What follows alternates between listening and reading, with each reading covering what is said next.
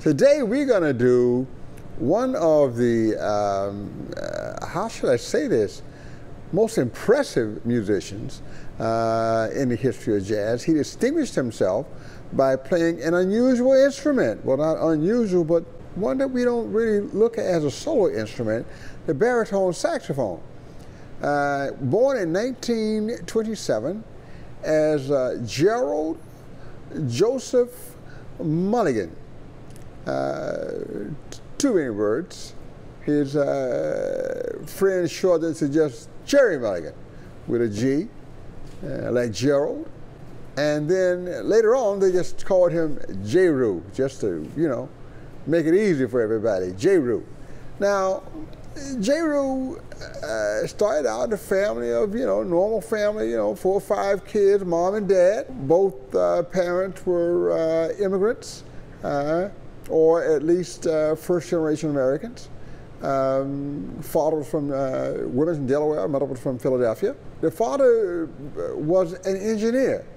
So as a result, the family traveled a bit. Although Gerry was born in Queens, New York, the father soon found himself moving to the little town of Marion, Ohio, to work with a electrical company, a power company. And he stayed there for a number of years, and mom needed a little help with the kids. So she hired this African-American woman named Lily Rose. And as time went by, Mrs. Rose formed an affinity and an affection for the little Mulligan, Gerry. And he started hanging out at her house. And this was his first glimpse into the other side of the track, black life, African-American life, and jazz. Because she had to play a piano in her house, and she had everybody from Art Tatum to Fats and everyone else on that play a piano, and he got to hear all that music, and he was just enthralled by it. Plus, in those days, we were still very much in segregation. We're talking about probably 1931, 32, somewhere in there. And traveling musicians normally had a difficult time finding hotels, especially in a place like Marion, Ohio. That would have been really interesting, even today.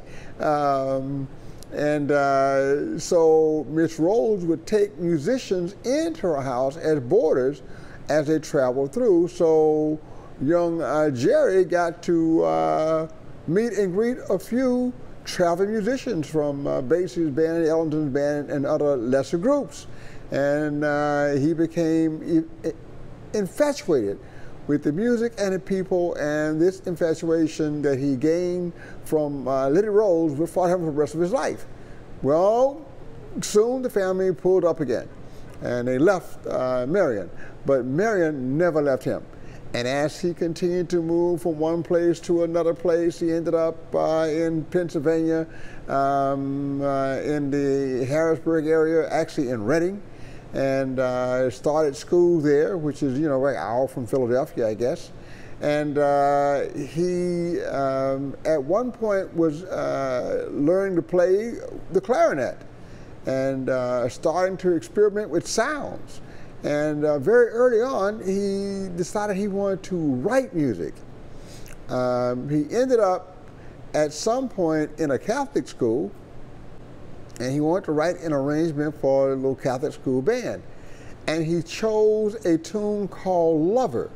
It was a great arrangement, so we're told. But of course, when the nuns discovered an arrangement with the title Lover in a Catholic school, oh, they confiscated it. And that arrangement never did see the light of day again. Matter of fact, all it saw was a trash can. But that did not deter him. He kept on with his arranging aspirations. And sometime in his senior year, he actually dropped out of school to start writing arrangements for the band at the local radio station. And they were happy to get his arrangements because they were fresh.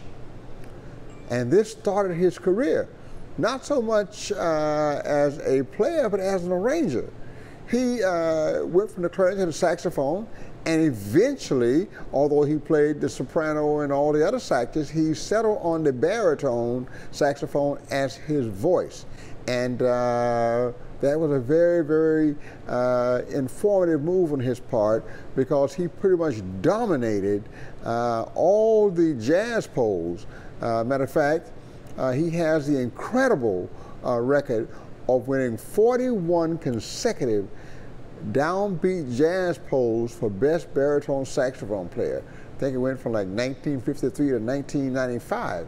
No one ever rivaled him. You're talking baritone sax, you're talking Gerry Mulligan. As he continues as a young man, however, his arranging kept moving him from place to place.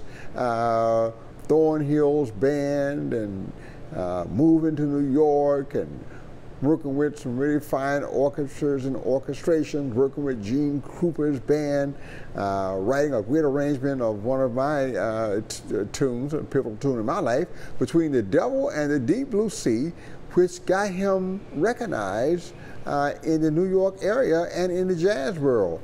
And so now his stock is going up as an arranger and as a player as well. Fast forward a few years in New York, he's hanging out with Gil Evans and other guys of like mind who are interested in a music that is not as bombastic as bebop happens to be. This is the late 40s, 48, 49, somewhere in there. And they're all gathering over there at Gil's home. Gil is another arranger, so he's learning from Gil. And he's also participating in these ensembles. And it's an unusual ensemble because they have a tuba player and a French horn player. And before you know it, they've got Miles Davis. And they have a 9-piece group called the Miles Davis Nonet, which recorded music in 48, 49. They were released as a few singles, but this was not very popular music. Even when they were playing at the Roost, you've heard me talk about the Royal Roost, not much of an audience came, and most of the jazz musicians who were into the hot East Coast jazz were like, oh no man, that stuff ain't got no emotion, man, them cats don't even use vibrato, I don't know what Miles doing, no, we don't like this. Well, a few years later, that music, 7 to 8 years later, is released on an album called Birth of the Cool. And so what is known as West Coast jazz or cool jazz was actually born in New York with the assistance of Mr. Miles Davis. Now that Nonet only played a 2-week gig at the Roost. That was it. Maybe a few gigs later as a kind of a regrouping, but the group was short-lived. But Gerry did some writing, Gil did some writing, and Gerry played, and once again, being associated with Miles Davis, his stock is rising and rising and rising. He ends up getting another arranging gig with Stan Kenton this time, and he's out on the West Coast, and that's all going very, very well. And he's going to jam sessions at a place called The Hague. It's a little small jazz club, and in that club he meets a young Midwestern trumpet player named Chet Baker. They became friends, and before you know it, they have one of the pivotal quartets of all time. Trumpet, baritone sax, bass, and drums. No piano. And Gerry is writing a lot of the arrangements. Very early on, he had this contrapuntal style where he liked to take one line and put it on top of another line so you have a conversation between the melody and a counter line. He sometimes would use improvisational lines that Charlie Parker had created as a counter line to more established melodies. Very creative guy, and most certainly an innovator in the area of arranging. Well, this went to a very high level in that small quartet because he and Chet kind of weave in out of each other's lines, kind of like group improvisation that you would have had in the very beginnings of jazz in the early New Orleans tradition. This thing worked very, very well commercially and artistically, high reviews to this very day. These are considered some of the most important albums, especially when you consider the growth of what they call cool jazz or West Coast jazz. Gerry did develop some trouble with substance abuse, was arrested, went to jail. When he came out, Chet had been on his own. He had to find his own way. By the time Gerry came out of jail and wanted to put the quartet back together, Chet Baker's stock had risen, and he could not financially afford to go back to a group with Gerry Mulligan. So they split up, and that was the end of that great experiment. Back in New York, Gerry goes, playing with this person, that person, recording this thing, that thing, recording the first albums under his name in the late 50s, early 60s, and continuing to be this great creative spirit as a arranger and musician. Played with everybody from Louis Armstrong, Billy Eckstine, my God, Billie Holiday, Dizzy Gillespie, you name them, and Gerry Mulligan played with them. But he always had this classical training. And in New York, he even started taking classical piano to refine his skills, because although he was a great sax player, a clarinet player, arranger, he was also a great pianist. And in later years, he would play piano in some of his piano-less groups. He wouldn't hire a piano player, but he would play piano behind a solo or something like that. And that actually had started with the Chet Baker group to a small degree.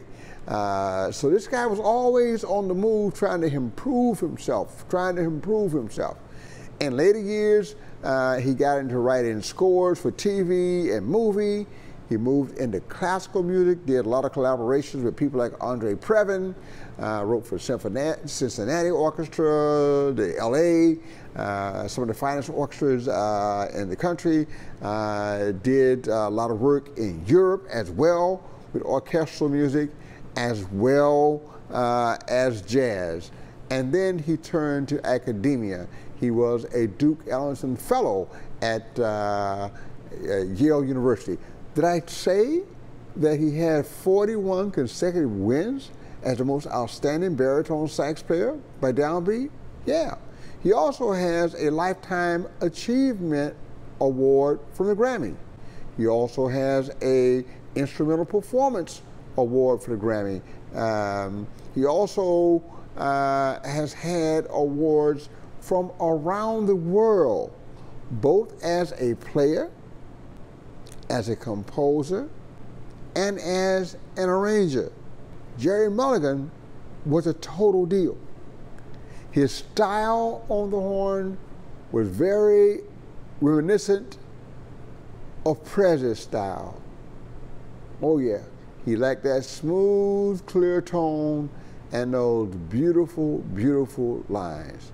Lester Young would have been very, very proud of how Gerry Mulligan took his style and applied it to the baritone sax.